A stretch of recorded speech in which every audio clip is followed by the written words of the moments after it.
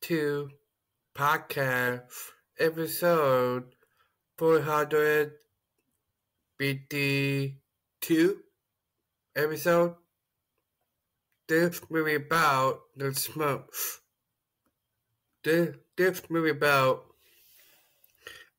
in Smurfville, the Smurfs are preparing for the festival of the Blue Moon. Papa Smurf sees a version of clumsy Smurf missing for a dragon run on evil wizard Gargamel, capturing the Smurf shortly after Clumsy leaves to pick Smurf for it and ends up bringing Gargamel into the village. The Smurfs flee and Clumsy within one toward the Forbidden Falls where Papa, Cement, Clumsy, Buddy, and Clumsy following him. The Blue Moon appears and creates a vortex that spirits the Smurfs to New York City. Gargamel and his pet cat, Gazelle, follow them. The Smurfs end up in the apartment of Patrick and Grace, missing a married couple who are accepting their first child. After they explain their resolution, they will befriend them and give him shelter. The next day, ready to burn a Garcia and Smurf by Patrick to his workplace at Mr. Garcia, believing he is a fortune teller. Meanwhile, Gargamel pursues Smurf from while searching for the Smurfs. He orders it to return and replaces Patrick's bar, thereby restoring her with his mother used against his magic. Upon hearing of Patrick's connection to the Smurf,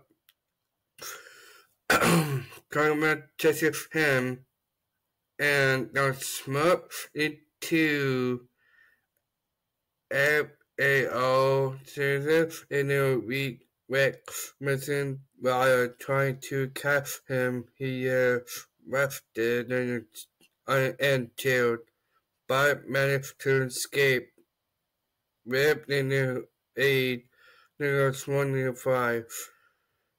Papa uses a toy telescope and calculated will be night.